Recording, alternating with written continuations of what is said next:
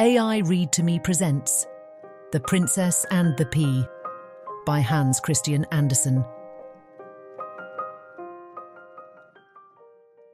Once upon a time, there was a prince who wanted to marry a princess, but she would have to be a real princess.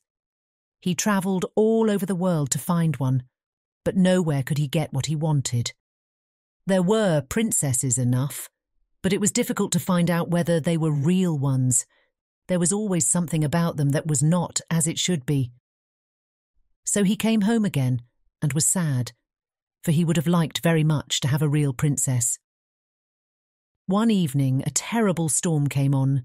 There was thunder and lightning, and the rain poured down in torrents. Suddenly a knocking was heard at the city gate, and the old king went to open it. It was a princess standing out there, in front of the gate.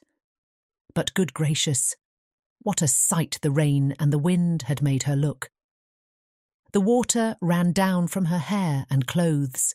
It ran down into the toes of her shoes, and out again at the heels. And yet she said that she was a real princess. Well, we'll soon find that out, thought the old queen. But she said nothing, went into the bedroom, took all the bedding off the bedstead, and laid a pea on the bottom. Then she took 20 mattresses and laid them on the pea, and then 20 eider-down beds on top of the mattresses.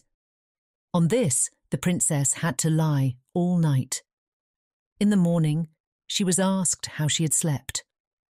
"Oh, very badly," said she. "I have scarcely closed my eyes all night.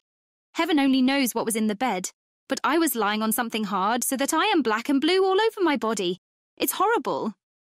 Now they knew that she was a real princess, because she had felt the pea right through the 20 mattresses and the 20 eider-down beds.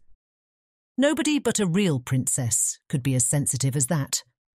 So the prince took her for his wife, for now he knew that he had a real princess, and the pea was put in the museum, where it may still be seen, if no one has stolen it.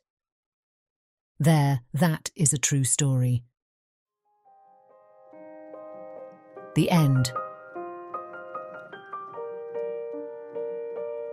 This concludes this reading of The Princess and the Pea by Hans Christian Andersen. If you enjoyed it, please like and subscribe. To request our next book or shop our store, visit aireadtome.com. Thanks for listening.